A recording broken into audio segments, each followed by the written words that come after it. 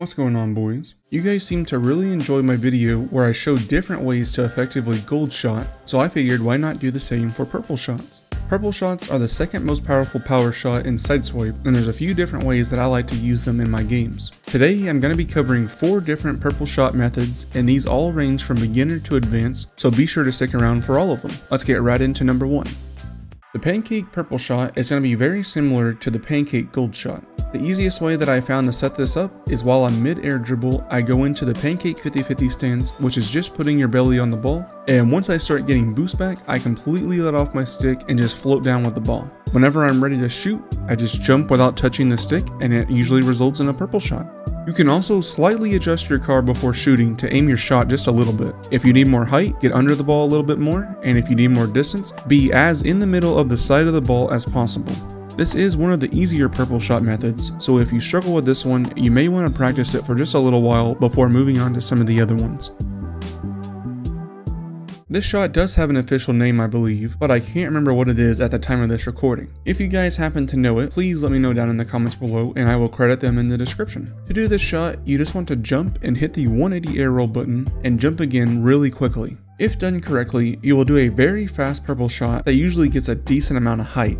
I like using this whenever my opponents are trying to pre-jump challenge me. Using this method when this happens usually results in the ball flying over them as they fly over you, and it leaves their net wide open for an attack. I also like using this shot when I get too close to the opponent's backboard. Since it gets so much height, you can hit really insane angles with it. This is definitely a harder shot to get down due to the precise timing, but if you can get it down, it's a pretty OP shot.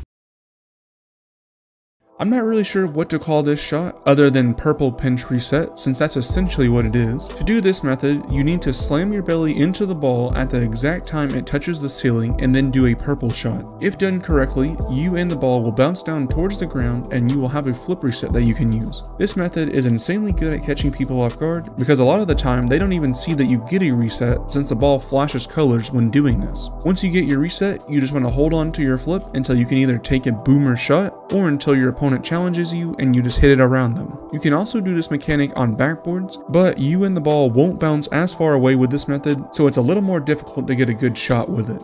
The timing on this method is also very tight, so practice will definitely be needed at first, but once you learn how to hit this, it will be so worth it.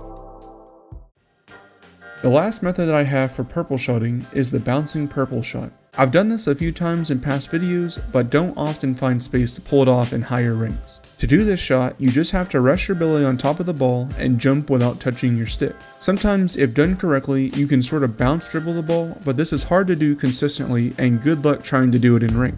I find that instantly hitting the 180 button and changing directions is the best way to line yourself up for the next bounce. This is due to having a little bit of right and left momentum, so if you can cancel that momentum out before doing the bounce part, you won't have to do the 180 button adjustment. The best way I like to use this shot is while I'm in the air and my opponent is about to challenge me. If you can wait until they get close to you and then purple shot it towards the ground, you can take a shot after they fly past you. While this shot may not be the most effective, it still has a place and can help you get some easy goals.